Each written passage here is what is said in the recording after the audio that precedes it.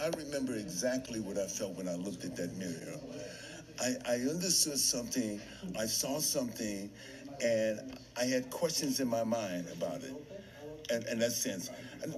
I mean, the first thing that it did, it allowed me to question, to ask the questions. But I came up at a time when there was people asking the questions in Mississippi, Alabama, all over the country. Young people my age, who my age or who are older than me, who were down there. I came up at that particular point in time.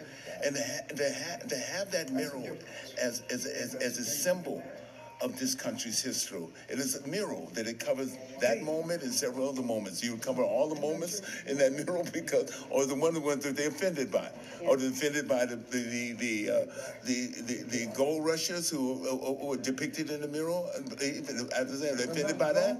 Well, do they know that there were 2,000 slaves in those gold mines in 1849? Do they know that?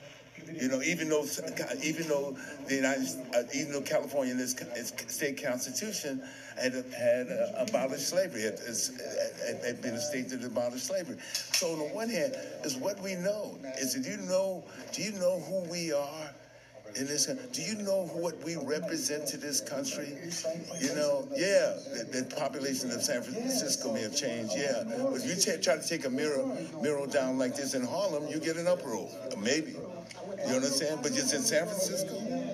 I mean, you understand? It's San Francisco. You understand?